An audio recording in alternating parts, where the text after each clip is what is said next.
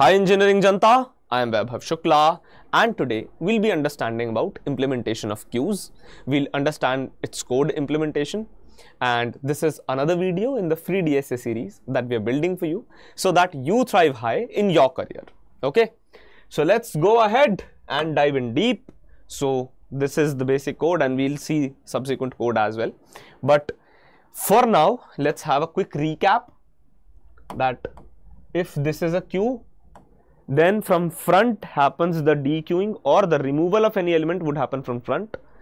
The addition of element would happen from rear. Fine, there are two pointers, front and rear. Fine, so rear is also another pointer. Front and rear are two pointers. Now, if there are 10, 11, 12, these elements here, and I add one more element, so from rear it would enter 13 and rear would point out here finally, and then front would point out somewhere here. Fine, it is like that. By principle in queues, it is followed that whenever front and rear are equal, we consider that the queue is empty. As simple as that. Okay, so let's understand the code implementation of it. Fine, we are implementing it using arrays. So what I do is I declare an array pointer, basically dynamic way of allocating memory to array. Fine, I declare a class queue. In that I declare one array. I declare a front pointer, front pt. I declare a rear pointer, rear pt. Now these are integer variables. These are not pointers. I am just saying pointers because I have written them front pt. Fine, you consider them integer variables only. So this is integer variable front pt, this is rear pt integer variable, then another integer variable which is size, and there I'll be declaring the size of array. Fine, so then I create a constructor in which I declare the size, humongously large size. Fine, and I assign this size to the array. Then front pt and rear pt are set to 0. Fine, now when I set them to 0, I'll go ahead and every time something enters the queue, rear pointer should be incremented. Either you increment it and then add, or you add and then increment. There are two ways. Fine, so here first of all you have to check whether the queue is empty or not. Fine, so if it is empty function I'm writing. If it is empty, if front pointer equal to rear pointer, what I'm saying is if somewhere or the other this is front, fine, and here only rear is pointing, then it is empty queue. Or be it here, rear is pointing here, front is pointing here, and there is no element inside, then it is empty. Fine, by principle we follow that whenever front and rear pointer of any queue are equal, then the queue is empty. I'll explain you how this happens. I'll go ahead and explain you how this happens. Fine, so right now if front pointer is equal to rear pointer or front pt is equal to rear pt, then return true that the queue is empty, else return false. Simple function, no rocket science. Now when I come to enqueue function, I give some integer variable data. For example, I give 5 as an element which should be entered. If rear pt equal to size, now say that I have however declared 5,000, not 5,000, I guess 50,000 or 5 lakhs, something like that as my size. I have declared something like that as 5 lakhs. Fine, but for now consider that you had 5 as the size. Consider that. Fine, in that case the compartments would have been like this: 0, 1, 2, 3, 4, and this would have been 5 somewhere here, which is outside the queue capacity. Now if rear pointer equals to size, which means here if rear pt is pointing here, fine, if it is pointing here, then in this case queue is full. Why am I saying so? After every addition I'm incrementing rear, so when addition happens here at this point, I'll increment rear, rear will go outside the queue, it will start pointing at index 5.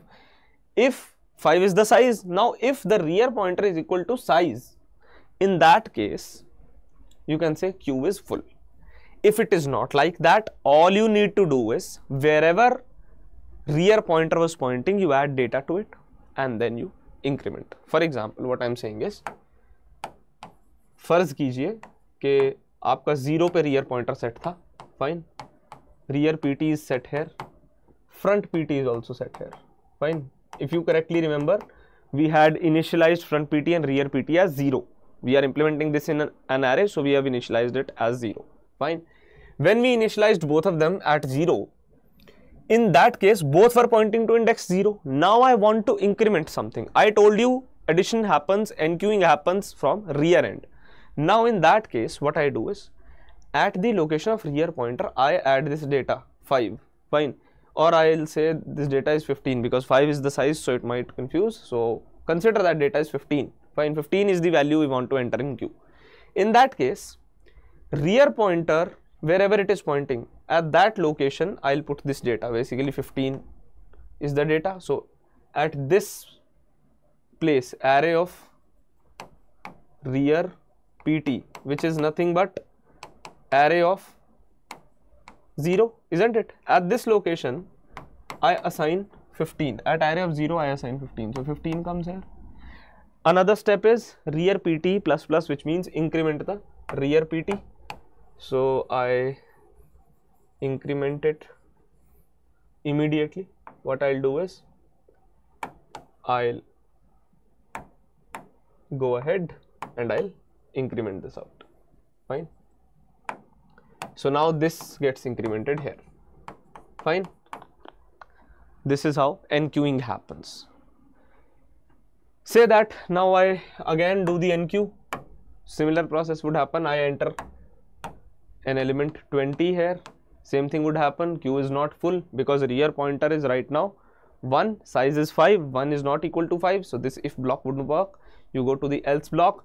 At this location you add 20 because 20 is the data now. If you correctly see, 20 is the data now. I add 20 here and I increment this rear pointer.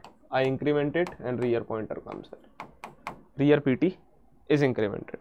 Now when rear PT is incremented, I have incremented the rear PT. Now what will happen? We'll check how DQ happens. So for DQ, first of all you need to check if front PT is equal to rear PT, fine. Then return -1.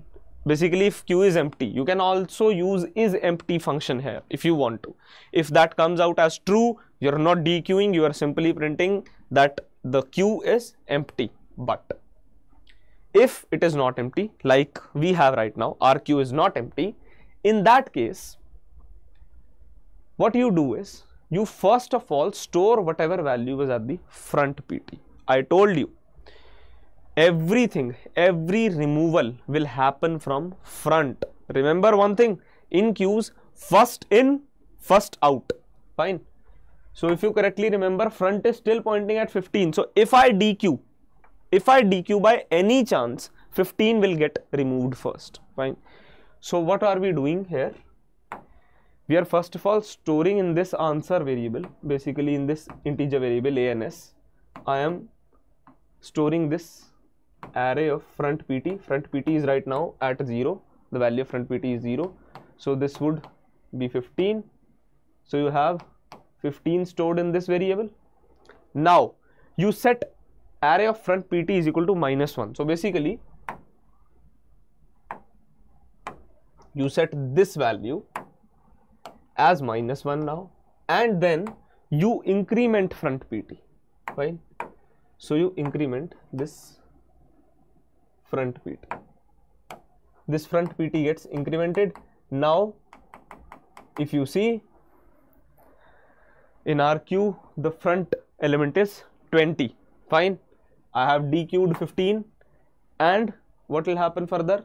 Now it will again check if front PT equals to rear PT, fine. Then in that case you set both of them to 0. What is it doing? I'll explain, wait for a while. So right now this is not true, this if block is not true, so we can ignore it, and this return answer, basically this variable's value would be returned. So in short, 15 can be returned and you can print this value, fine. You can clearly show if answer is written and you print out 15, fine, or you print out like this, 15 is dequeued, fine. So dequeuing is happening here, 15 is dequeued, fine. So if 15 is dequeued, then what is happening? Let's again go back to our queue. Front PT is at 1, rear PT is at 2. Now in this case, if I dequeue again, what will happen? First of all, it will check that whether our queue is empty or not. Our queue is not empty, as simple as that. We are having 20 inside it. So in that case, when we are having 20 inside the queue and it is not empty, this else block will again function, right? So when this X block functions, answer is assigned 20 as the value, or ANS variable, fine. This variable is assigned 20 as the value. Then you set this particular place as -1 and you increment front pointer, because that is the next step.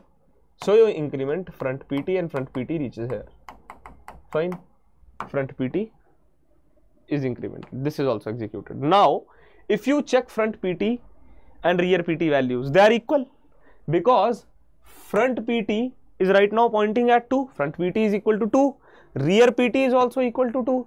So this condition becomes true. This condition is true now. In this case, you know that Q is empty, but when you start adding again, you lose these two elements, you lose this particular size that you have set as -1. So what we need to do is we need to reset the queue. So for resetting it, what we do is we start resetting by pointing, making the rear PT and front PT point back to 0 again. We set their values 0 again, fine. So it again starts pointing here. Whenever a new element would come, it would replace this -1, as simple as that. Okay, so this is how dequeuing happens. And if I go further, what is front? Very simple, just like top. What it can do is it simply returns this value which is at front PT, as simple as that. For example, just consider that in this case, consider that for a while there was a value 15 here and rear PT was pointing here. In this case, first of all, this front function would check if front PT is equal to rear PT. If they are not equal to each other, then it's fine, then Q is not empty. But if they are equal to each other, then Q is empty, you cannot print any value, fine. Now if you have some value, if this if block doesn't function, then in the further case what would happen?